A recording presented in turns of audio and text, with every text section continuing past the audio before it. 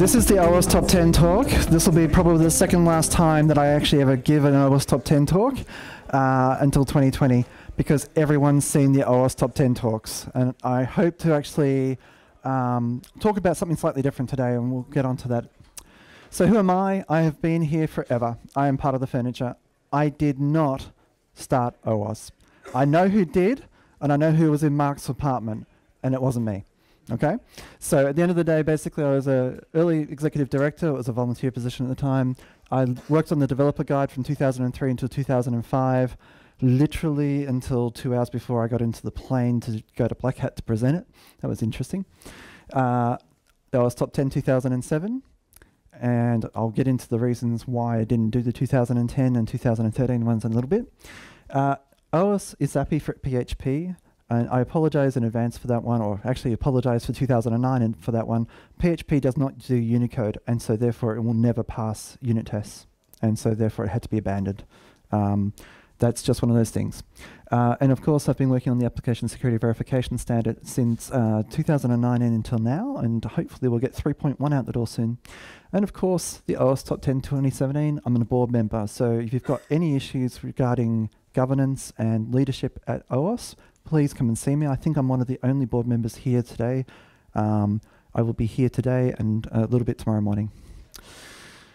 Okay, so this has probably been the rockiest release we've ever had. To put it mildly, we've had a bit of a genesis. We can't stop here. This is backcountry. So this is actually how not to interact with a project.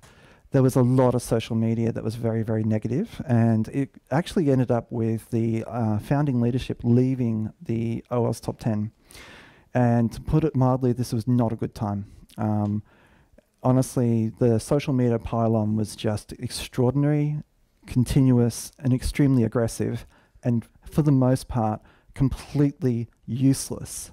Because it was basically saying the OWASP Top 10 is sucky and blah, blah, blah. These guys are conflicted, blah, blah, blah. It's a failure to buy a tool, blah, blah, blah.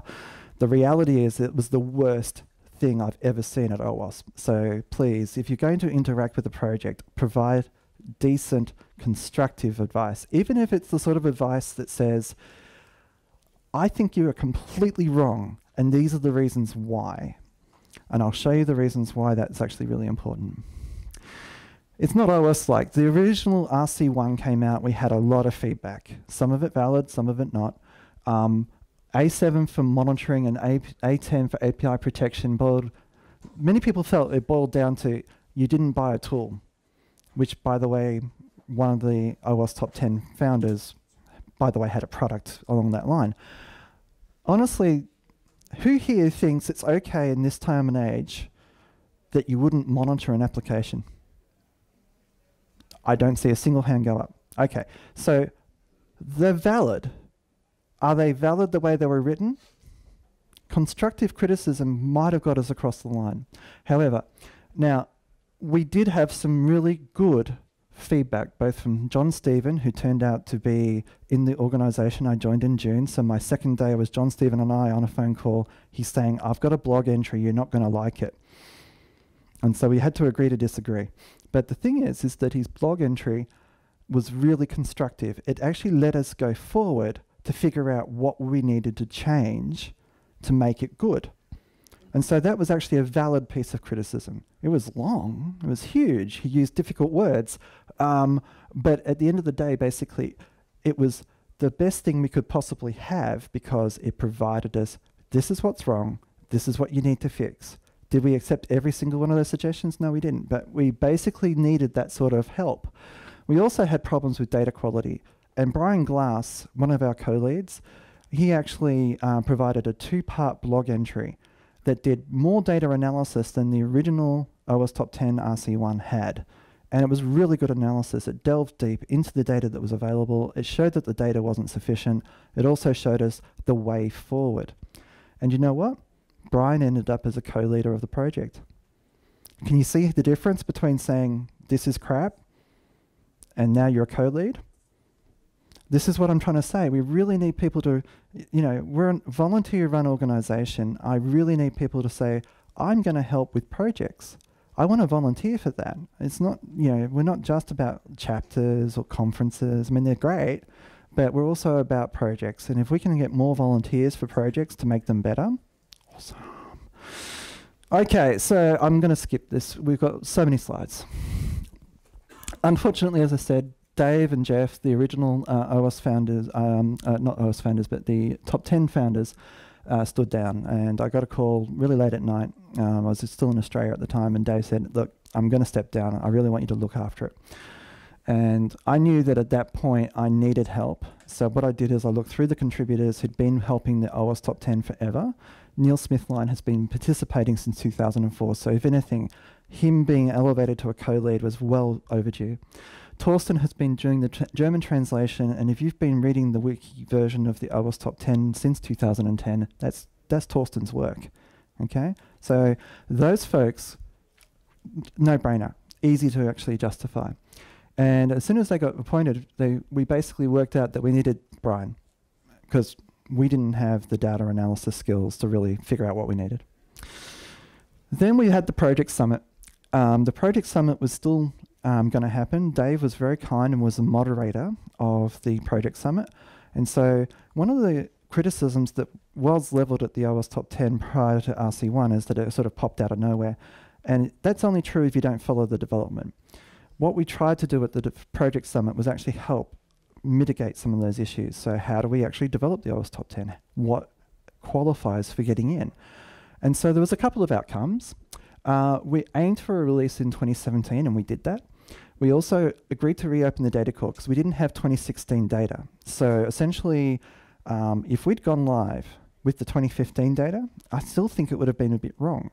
So we needed more data, and Brian really helped us get that done. We also opened a new survey, and the survey, we basically decided there was going to be 2 forward-looking issues. And some people are really upset with us because they really want us to talk about the impact based upon breaches. But the reality is, I stuck in CRSF into the OWASP Top 10 2007 because 100% of applications had CRSF in 2007. 100%. So we stuck it in because it was important. So we're going to always reserve up to 2 spots, 1 or 2, that aren't supported by the data at all. And we've got those. We're also agreed to work completely in the open in GitHub, and you can see that. You can see who contributed. You can see actually those folks who submitted a ticket to get something fixed. So instead of providing silent feedback and then it suddenly changes and no one's got an idea of what actually happened there, everything's completely open.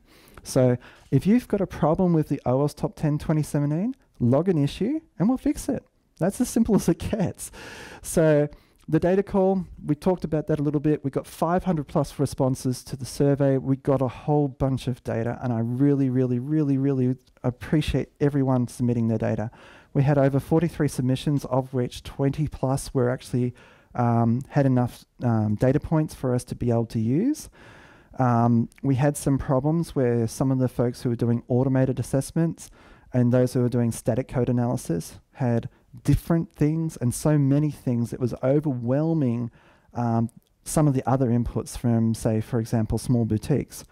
And the small boutique consultancies, the quality of the findings is incredible. The breadth of the findings, the number of CWEs hit, is incredible.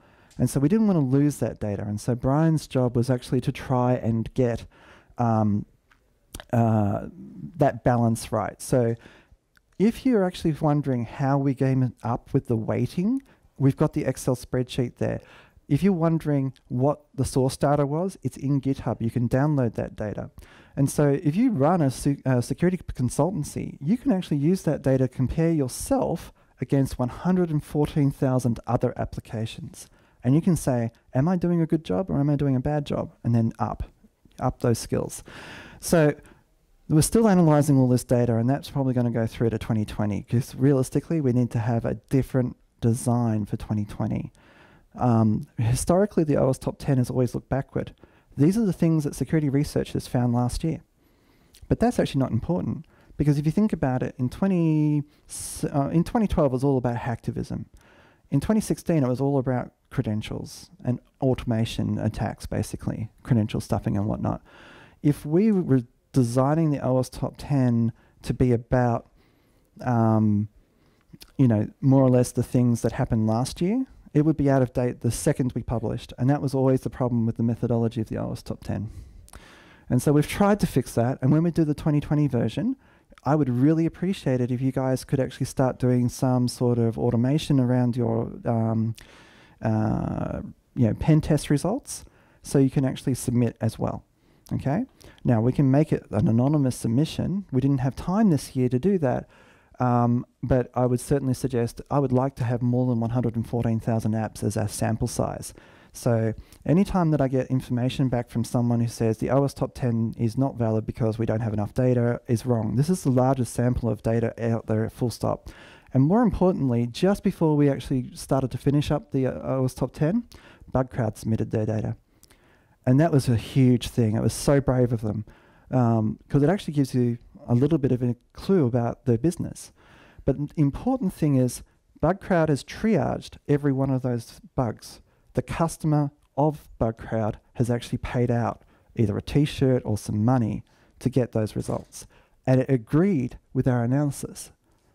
That is an amazing, like, you know, you've got the best people in the world working on bug bounties, including, you know, some folks who do nothing else but look at one class of bugs. So a friend of mine who now works for Apple, he basically found nothing but XXEs and 250K in a year getting XXEs. So the reality is we had real specialists who were, you know, BugCrowd, thank you so much. And we also appreciate everybody else who contributed data. Okay, what does it say? Well, the reality is passive findings are overwhelmingly towards the top. But is that going to be A1? We had to think about that because, you know, realistically, SQL injection is now less than 5% of every of the total number of findings. But it really comes down to the impact. So things you can find through SSL Labs or passive findings in Burp or securityheaders.io, those things, are you really going to get hacked by having a weak certificate or a self-signed certificate? Probably not. If you had no certificate, yeah, maybe. So we actually looked at this and we tried to actually work out what is it we're going to say, because the data, and you can see there that XXE, which is one of the new OWASP Top 10s, had enough data by itself to get in by itself. It didn't need help. Okay, so we'll talk about that in a bit. But this is actually really interesting because, you know, we selected the number of CWEs pretty much at random based around what we felt were the most popular 40 CWEs in the MVD data. And we were worried that we hadn't asked you for a CWE that could be really impactful. And that's the problem with the methodology, and that's something we'll have to fix in 2020. How do we make sure that we get all the CWEs to see whether or not it's impactful? Because this is not the list. You'll see that. And so one of the things that did come up, and you've got to remember, when we were doing this, the Equifax hack had just happened. And I am aware that a couple of people from Yahoo are here today, and I apologize in advance. But also the fact that every single account at Yahoo was breached, not just some of them. And obviously this is not great. So this was on the top of people's minds. But the reality is finally people are testing for access control. And this is a really important thing. So we need to make sure that we've covered that off. And so we basically started weighting it and the number of responses that occurred. And it started becoming a bit clearer that once you actually themed these things up, we started to get certain categories of findings, which sadly in some ways is the old OWASP Top 10. SQL injection didn't move. Access control moved up a bit, but cross-site scripting went down a bit, but they're still in the OWASP Top 10. If you think about the OWASP Top 10 as being, this is the bare minimum you can do, then essentially it's the 10 things that you really need to fix. And does it matter if it's in 1 or 10? No, not really. So one of the problems we've got here is that this is about what to do, you know, what not to do. You can tell developers there's like 1,000 things not to do, but there's only really about 13 or 14 things that you want them to do. And enterprise architecture still has a role to play there, but also leading practices. So if you're actually interested as to how come this has ended up in this way, and then for what is the order of the OWASP top 10, you've got to realize that we've got to talk about the ASVS and proactive controls. If you're after a security standard, you really need to use those other actual standards. This is an awareness piece of the bare minimum to avoid negligence. There's a big difference there. So the OWASP top 10 is used on a regular basis because it's easy. There's only 10 things.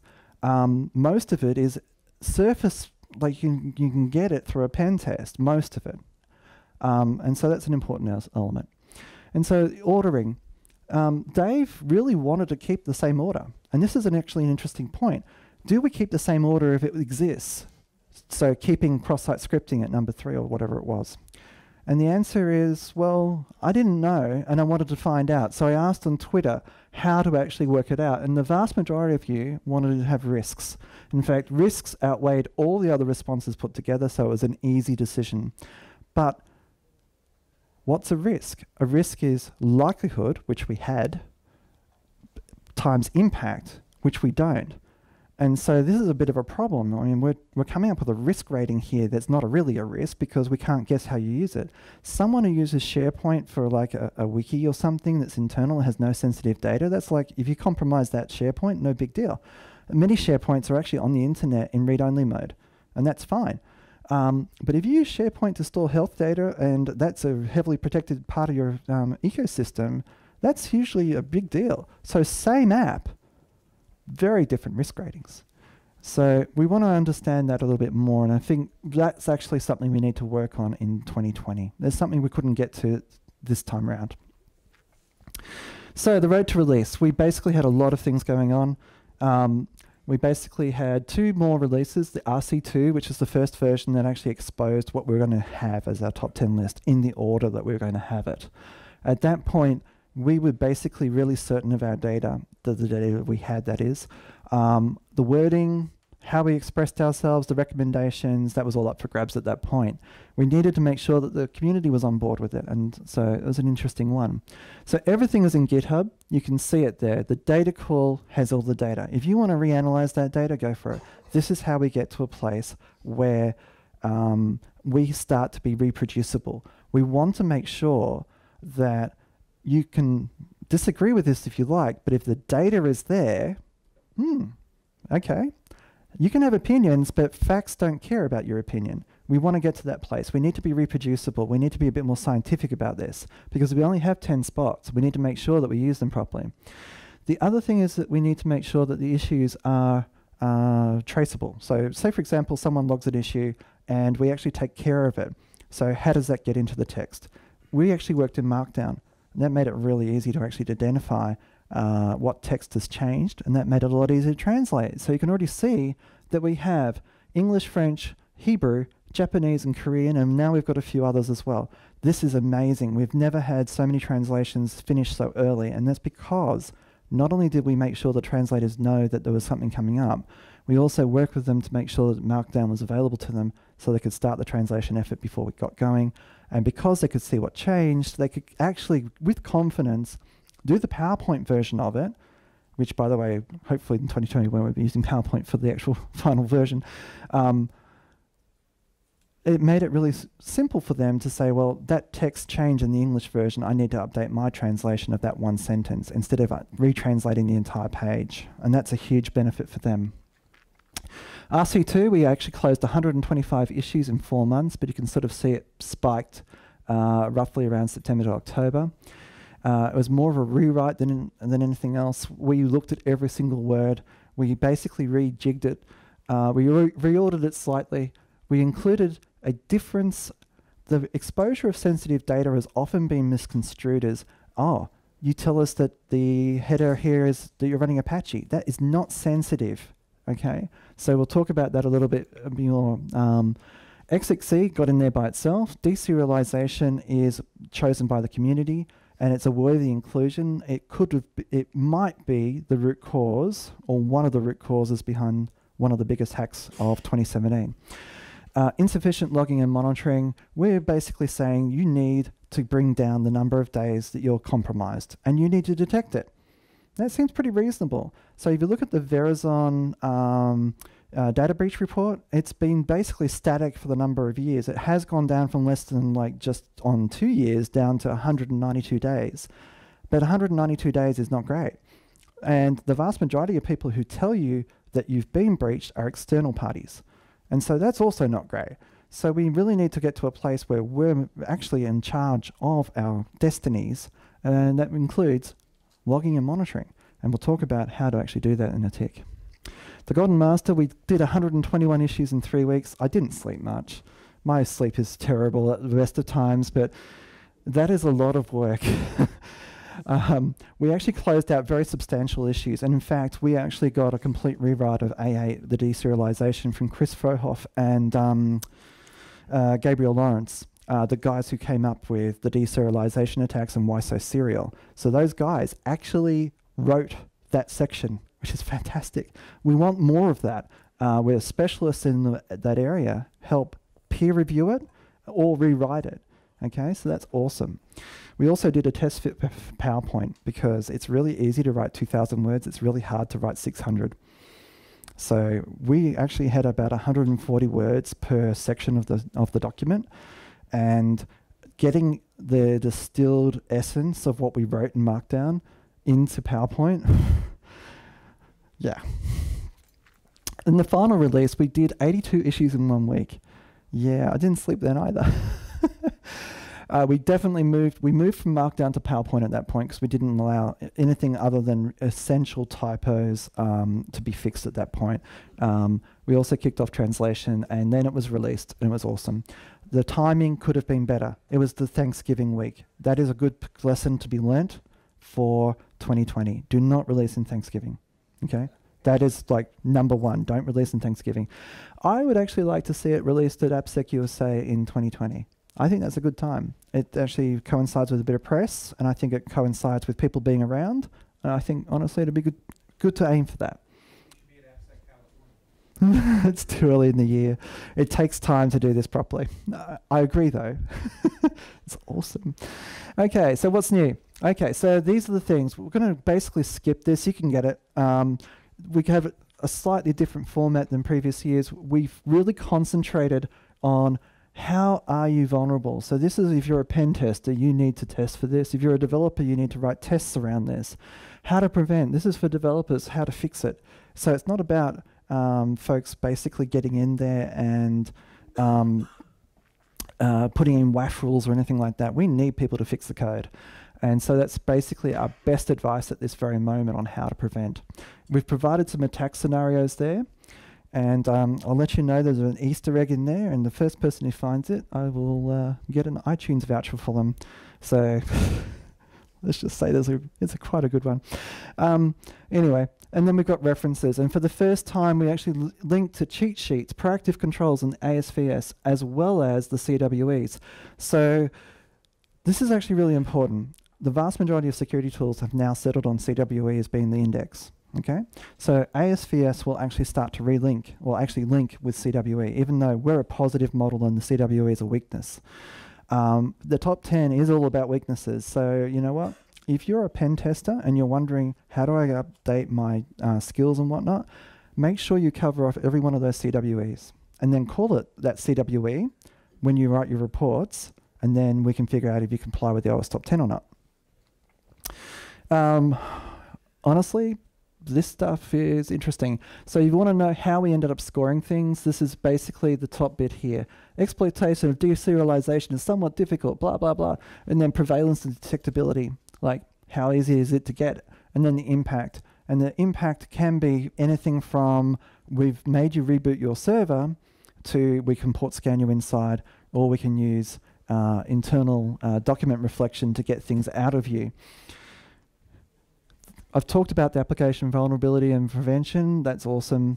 Attack scenarios and references. This is actually one of those areas where we basically help you figure out how to do it with different views.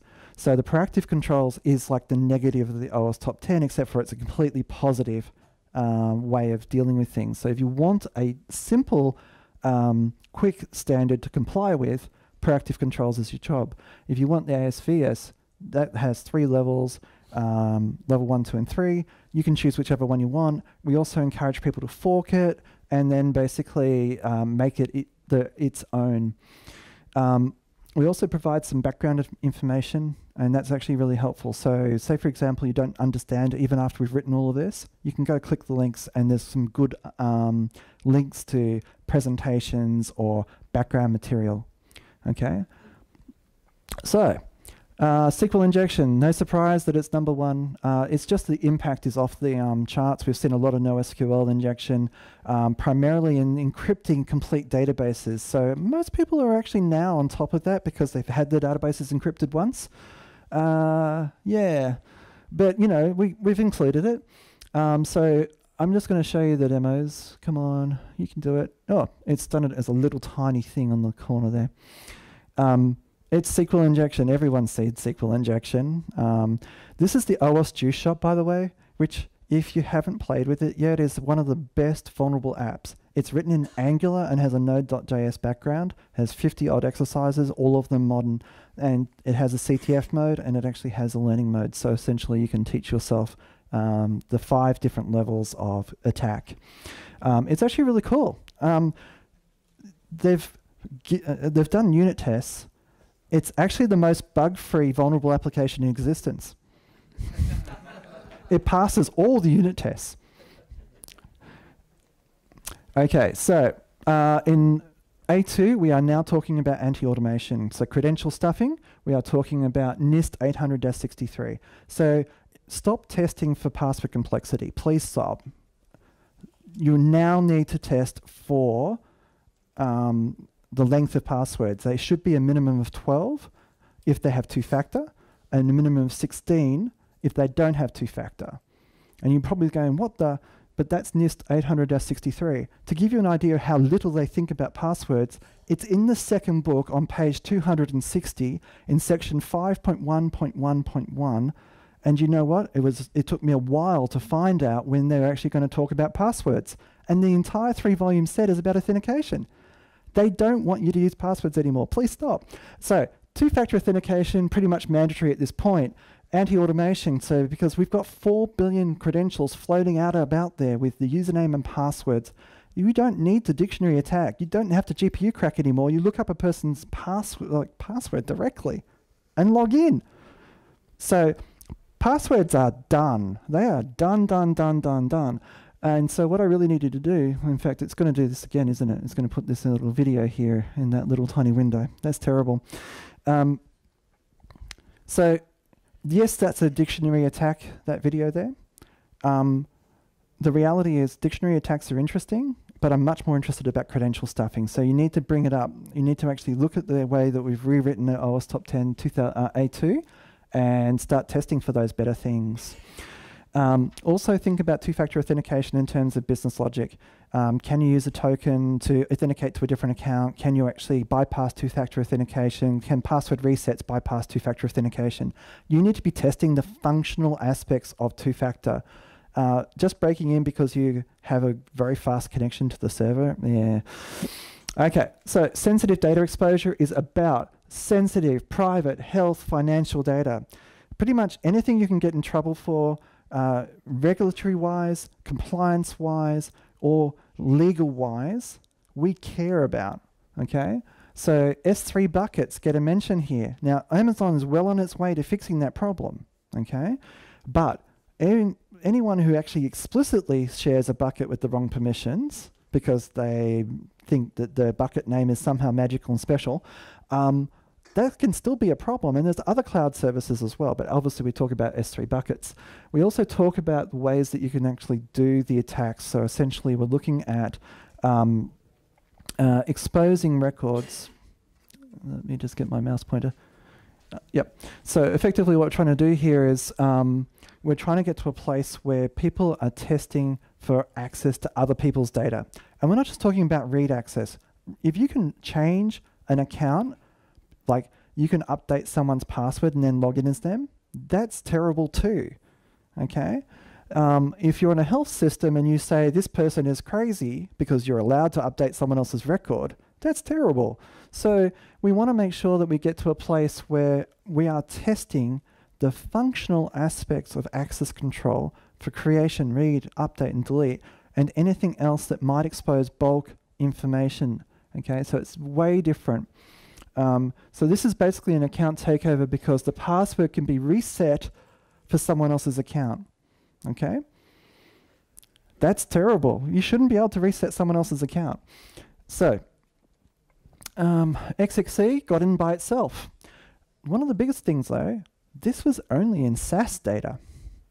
It wasn't in DAST, which means no one's testing for it. Okay, so what we really need to do is, and interestingly enough, the bug crowd actually had the most amount of XXC findings of anyone. And so what we really need people to do is learn how simple XXC is. Let me just kick that off because this is one of the shortest videos in the entire compilation. Yes, I prepared the file earlier, but anyone can prepare an XML file and just have it handy. So effectively, you know, file upload features, we'd probably be testing for, can we run an arbitrary command, like put up, you know, a JSP or something. But, you know, we're going to submit an XML and see what happens. So it's going to try and get the password file out of it. And yeah, it went well. We've accepted that, that particular thing, and then we look at the response.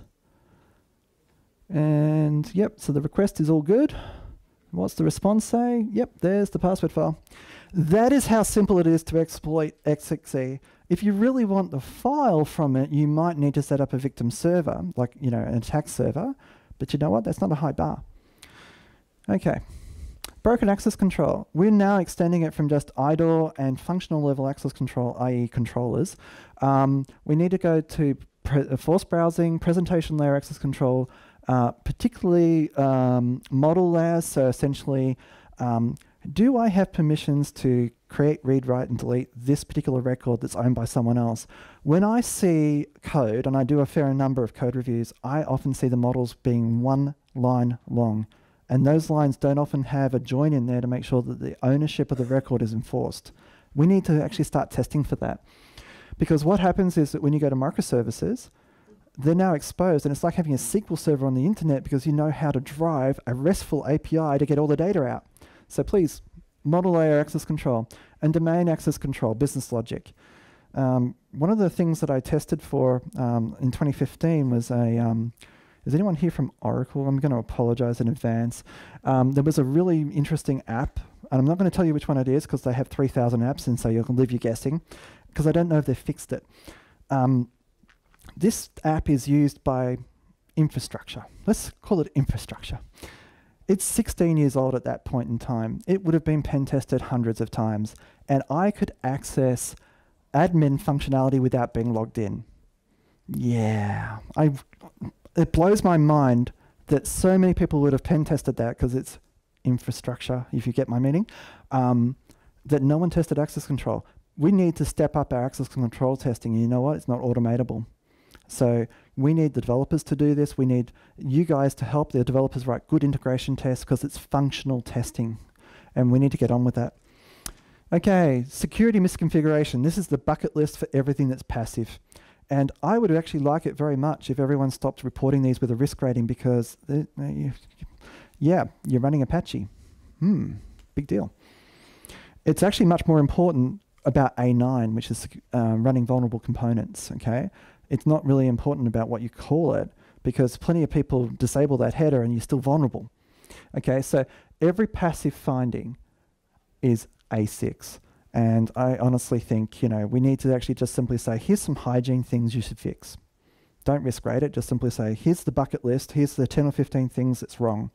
Because we should be spending our times in pen test reports, in actually doing consulting, helping our people be better at security. The only reason it's this high, because its impact is negligible, is because it's the most common vulnerability. It's so much more than everybody else. XXS, everybody knows XXS. But we've talked about DOM XSS explicitly. We need you to start testing for DOM XSS. If you don't know anything about DOM XSS, learn. It's not hard. It just requires better skills. You need to know what sources are. You need to know sinks. You need to get yourself a plugin that will actually do a little bit of JavaScript inspection to actually understand how it works. and to find those sources and sinks, and then learn how to actually do it. It's not that hard, and the problem is DOM XSS doesn't go through a firewall. It happens on the browser. And so you don't even know it's happened, and yet it's got exactly the same impact as either a reflected or a stored cross-site scripting, depending on how it's actually invoked. Okay, insecure deserialization. I have talked about this already. Let's just click this video while we're talking about it. And so this is an API, and basically we're going to have a serialization attack. Anyone who leaves their Swagger in production is all good. And so this one's just going to do a DOS to stop the server from responding for a period of time. And so we're going to steal an authentication header from a good request, and then we're just going to do the deserialization. You're not going to find it very often. I actually think deserialization is going to be with us forever. Once people learn how easy it is and how often folks who are writing back-end code, they don't want to have state on back-end code, because then it becomes not functional programming anymore. And so what happens is they ship that state around, and that state is actually very sensitive. And so once you learn what serialization looks like and how to attack it, it's actually really interesting, because now you've got remote command execution on the remote server. And that's not the only thing. If it's an object that's not necessarily exploitable in that way, you might be able to change yourself from being a user to an admin, or get to be someone else. So these things are actually rather interesting. So just in the interests of time, I will make sure all of these videos are uploaded so you can watch them all. They're mostly between 10 seconds and 40 seconds long. And so in this case, it's going to require me to do some cut and pasting to get this right. And yeah, this is why I think this, although it'll be with us forever, may not necessarily be always exploitable, because you have to get the syntax right. So if you remember the days when syntax was a real big deal when you're doing SQL injection like 15 years ago, and you had to do it by hand, yeah? Blind SQL injection was basically known, but you couldn't really do it because there were no good tools. We're at that point right now with deserialization, because the gadgets that WISO Serial produces are very specific to certain builds. Okay, so we need to learn how to do it. Okay, I'm just going to go forward because we are running out of time. Okay, known vulnerable components, unfortunately, is still with us, and this is actually really surprising. We really need the CI/CD folks to step up and say, we are going to break the build if it has a vulnerable component. We are going to warn the developers that there is a problem if there's an out-of-date component. What happens is that if you leave this go, and you know this is a problem, but you don't actually update it, it creates technical debt. I went to one client late last year, and they have components that are like 3 or 4 years old, and it's got security vulnerabilities up the wazoo, and they do 2 or 3 releases a year. And the problem with this is that they're going to basically do nothing for like 3 or 4 months, but update their components. And then they'll still be out of date at the end of that unless they fix the process. So we need to start fixing the process. I really want this out of the OWASP top 10, because it shouldn't be a thing. If we're doing Agile, DevOps, whatever it is, this should not be a thing. The OWASP dependency checker is really good. For those of you who have never seen it in action, this is basically looking at the juice shop for Node.js. Now there is an NSP check, which you can also do, but it's not as good as OWASP dependency check, even though this is a beta function, experimental function of dependency check. It does it for PHP, it does it for Node, it does it for Ruby, it does it for Java, it does it for JavaScript. Please start using it. It's really impressive. It's really awesome. And you can see there, if I saw that particular report coming out in XML, you can actually ask dependency check to put out a status code of fail above a CVSS level. So you can say, is it above 6.0, break the build. Absolutely, we need to get to the place now where we're breaking the build. So NSP check, which is another thing you can do with JavaScript with Node.js, only found like 1 item. Yep, thank you. So I really want to make sure that we can retire this in 3 years. Help our industry out by getting rid of this problem. I really want to see, like SQL injection went downhill really fast as soon as people did frameworks properly. We really need our folks to start building in an engineering fashion. Okay. Insufficient logging and monitoring. I'm going to spend a tiny bit of time here because it's important, because it's a control. In fact, it's a missing control. So in auditing circles, there's the idea of, is the control present? Is it in use? And is it effective? So even if you have Splunk, if your security things aren't saying, I'm a security event, I can be searched for and create a dashboard, you've got logs. You don't have artificial ignorance to get rid of all the other logs. You need to be able to do something that allows your tools that you have to highlight the problems that you definitely have. So it's not a matter of if you get hacked, it's when you get hacked, and then can you detect it. So the way that I want to go forward with this is basically, if you're a security consultancy, when you do a pen test, ring the client up. I know this is shocking. You talk to the client. Did you detect me? If you didn't detect me, you need to fix things. If you did detect me, would that have actually started your incident management process? And then more importantly, does your incident management process allow you to continue even though you're being hacked? Because imagine if Amazon turned off every time that someone tried to hack them. It's not okay. We wouldn't accept that today. So as much as we try to say that we want you to have an incident response framework, NIST 800-61 Rev 2 basically says turn it off, isolate it, forensically image it. Yeah, that's not going to happen. We need to have a modern version of 800-61, okay? And you need to be aligned with your business.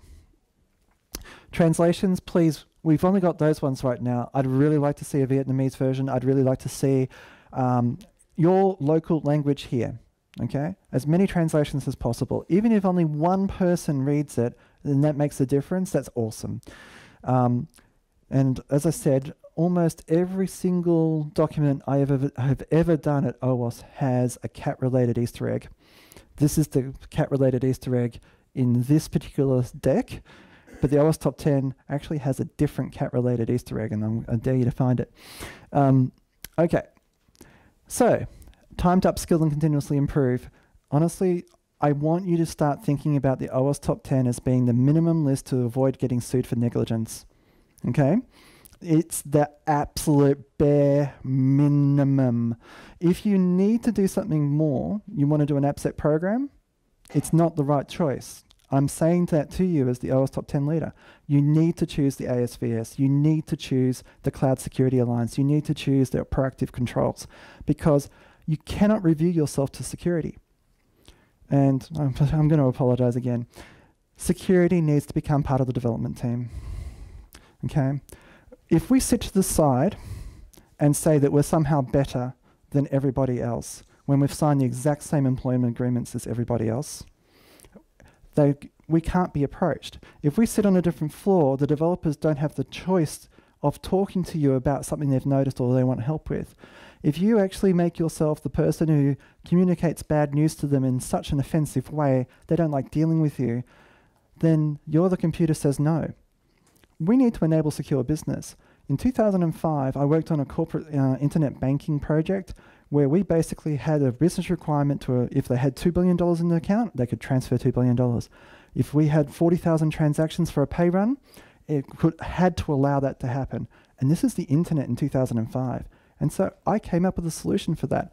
And you know what? We evaluated a whole bunch of products. We did transaction signing, which is something you don't see very often, but it's really important.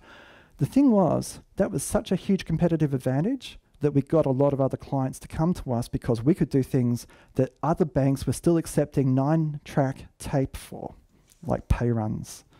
You know, this is like 2005, so it's a while ago. So we could do things on the internet with billions of dollars because we invested in security that enabled secure business. It is a competitive advantage. And to be there, you need to be part of the development team. We cannot be there right at the end. We cannot be telling people that the baby is very ugly. If you're a separate security team, you're doing it wrong. Please get embedded. You need to update your skills. You need to update your test plans because obviously we've retired a few things. I know unvalidated redirects and forwards was a very popular item, but the reality is that the data's just not there for it anymore. And that's probably because the frameworks we now use don't have it really anymore. And so one of the problems is that if you're still testing for the OWASP Top 10 2013, you're not really testing for the impactful things, and I need you to start testing the impactful things. Okay. And update scam policies. If you write tools, if you're a tool vendor, please create an OWASP Top 10 2017 policy. Please don't tell everyone you do the entire top 10 because you can't. A10 is untestable from a tool perspective unless you have some way of hooking in with your SIEM that reports back to your test tool, which is a way forward, but I don't see it happening. Okay. 2020, please think about right now getting to a place where you can get statistics for your own needs, but then share it with us. Because if you know where your problems are because you're collecting statistics, you can say, well, I've been investing this many millions of dollars a year in my security team, and I don't have anything to show for it. Starting to get metrics helps you start building that, that thing of what's actually effective and what's not effective. And what I'd like to do is, once you actually do that for yourself, you can share it with us. And I'd love that. I want more than 114,000 apps next time. I want a lot more than 114,000 apps. And I would really like more bug bounty folks. I would like internal security teams. I would love to get more data. Even if it's anonymous data, it's going to be fantastic. We didn't have the option of doing anonymous data this time, but I would love to be able to do that, to be able to share more with you. Okay, thank you. If there's any questions, it's great. Thank you so much.